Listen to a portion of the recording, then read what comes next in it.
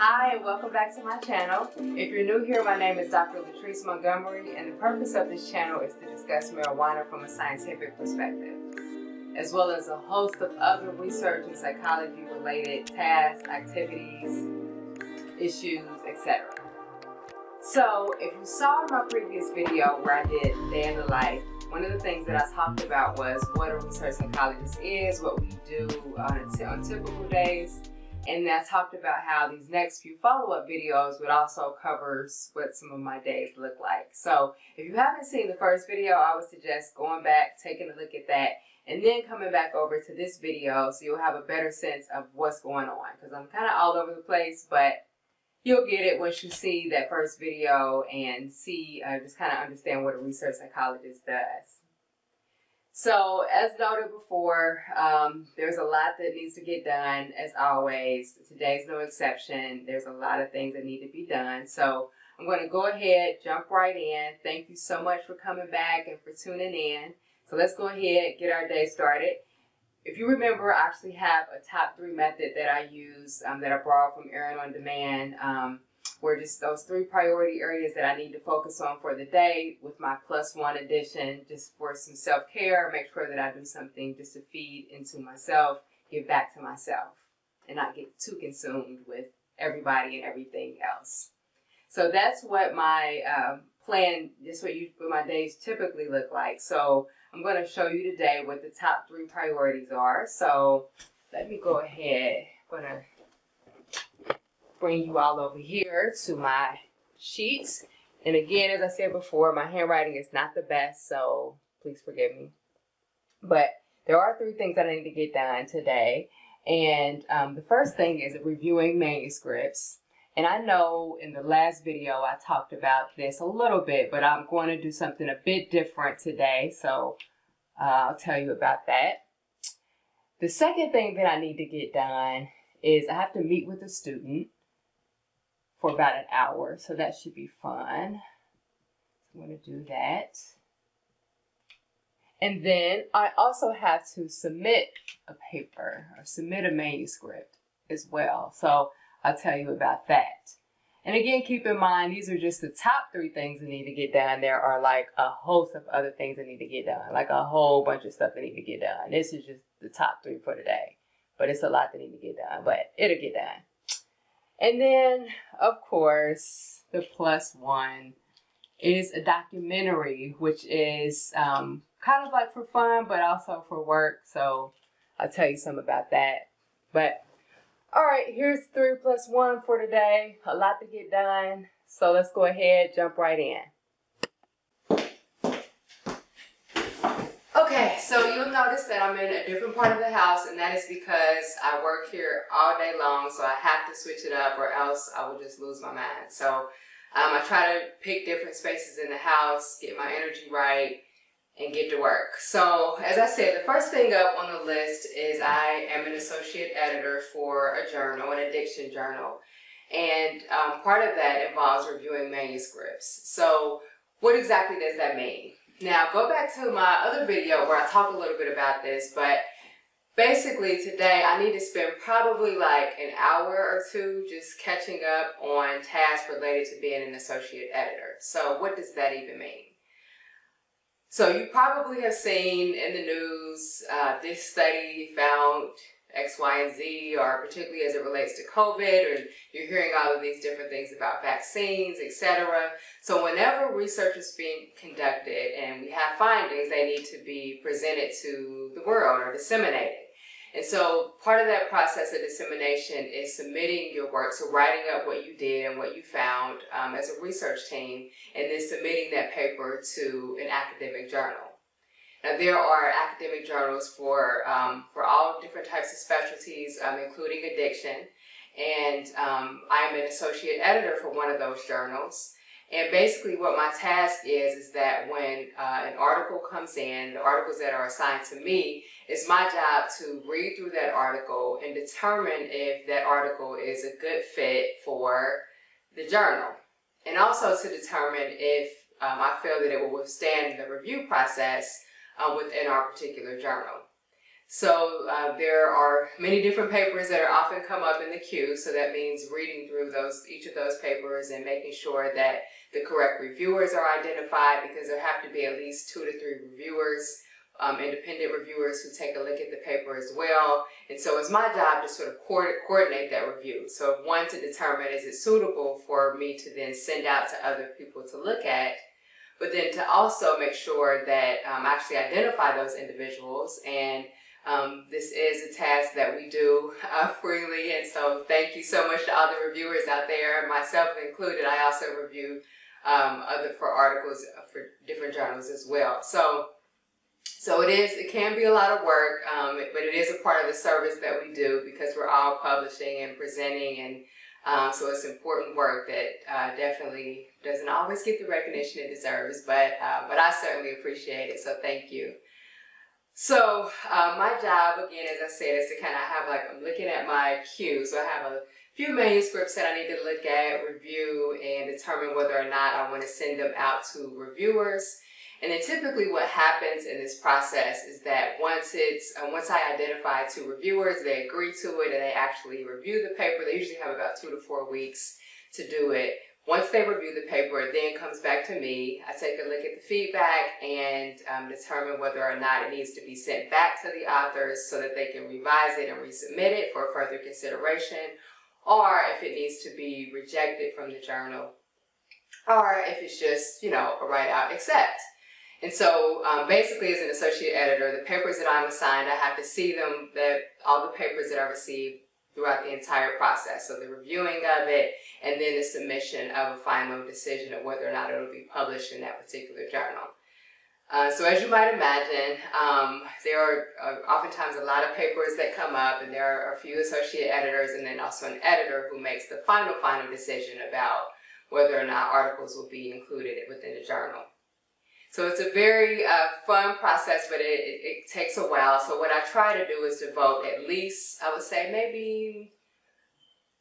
would probably say like 3 to 4 hours each week. It just depends on how many papers are on the queue and how many are coming back in. And I try to go and check it at least every day. But I do have some days where I just kind of take time to sit down and really just make sure that all the papers have been read and that they're all are under review, or they don't need additional reviewers, or et cetera, et cetera. So that's what I need to do today. So I'm going to spend some time doing that, so you'll just kind of get a glimpse of me doing that.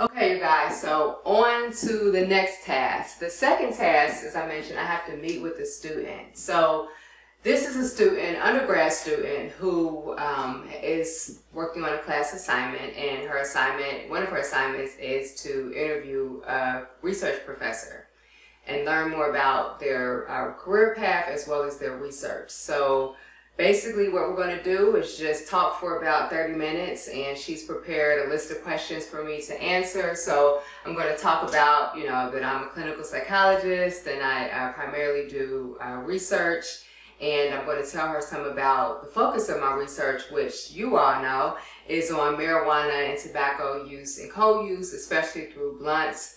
I'm also conducting research on medical marijuana and racial ethnic health disparities. So I'm going to talk to her about some of my specific studies, and also talk to her about some of the things that we talk about here on the channel. So stay tuned, and I'm actually going to take this call. But one thing we've decided to do is that we're actually both going to be standing during this interview.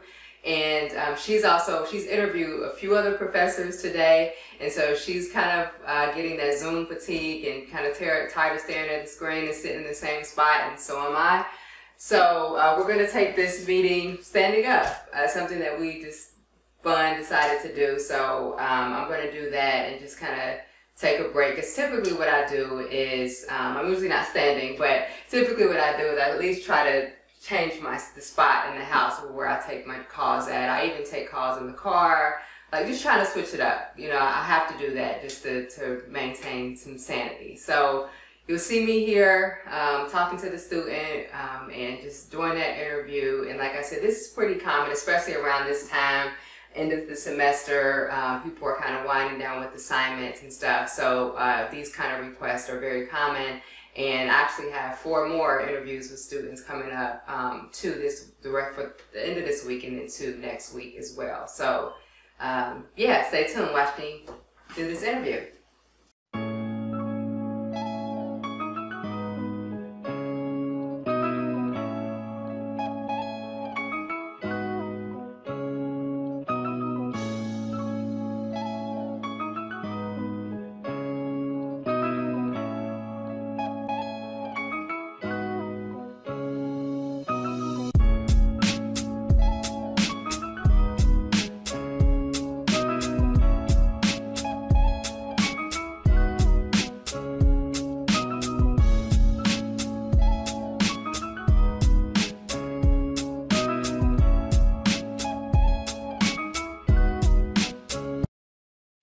Okay, so on to task number 3.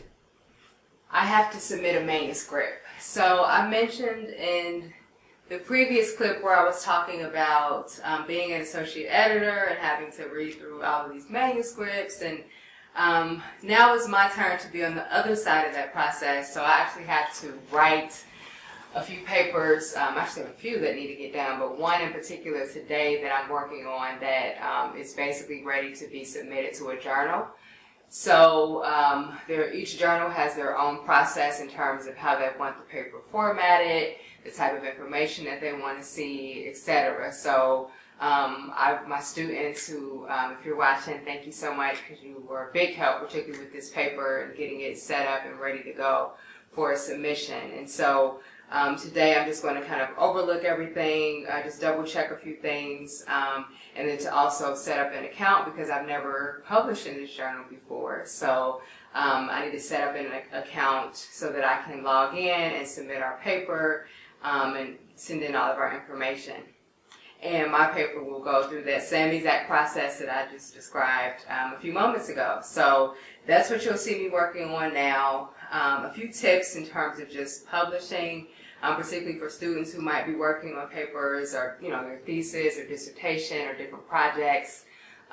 You know, doing the science is great, and it's one of the things that I absolutely love. But I think the most important part of what we do is actually disseminating it and, you know, sending it out to the world and letting people know what we found and having that to actually inform public health decisions. And so that's the part that really excites me. And so when writing up my manuscripts, I typically I'm very strategic about how I pull things together, and I often talk to my students about structuring each section. So I won't go into the details of all of that in this video, but I will say that it is important. For example, in the introduction, I always say that a good introduction is marked by whether or not you can make a pretty good guess about what the research question is before you even read it. And so I always say, if I read through that introduction and by the end I'm not able to predict what the study is about or what the potential research question is, chances are I need to go back to the drawing board and set the context and set the stage for the study. And these studies, typically, the introduction, that's a really good place to kind of introduce the reader to what it is you're talking about and why we need to be focusing on that area. So it's a really important section of the paper. And papers typically are divided into an introduction section, then also a method section, which is basically what we have done as researchers, so how a study is designed, whether you, you know, randomly assigned some people to a certain condition and another group to another condition. You talk about how you did that, what was your rationale for doing that, etc., or whatever kind of design that you use. And then, of course, the results, what you found, what is the answer to the research question. And then the discussion is where you really get to talk about what you found, but kind of put it in context So how does it fit with the rest of the literature that's out in the area around that topic? Is it consistent or is it inconsistent with what we would expect or what we see?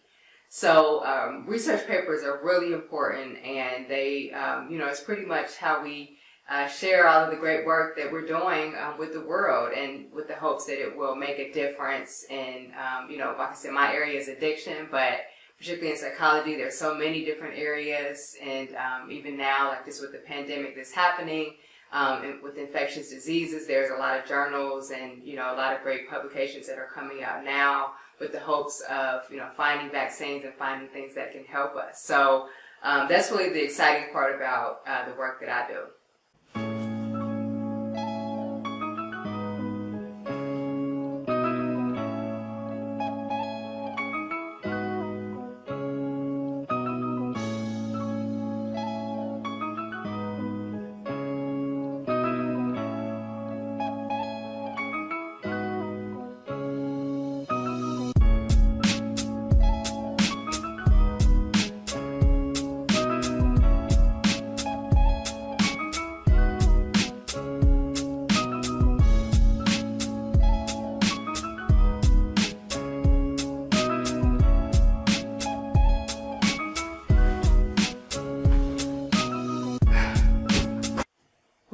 Okay, finally got through all of those tasks.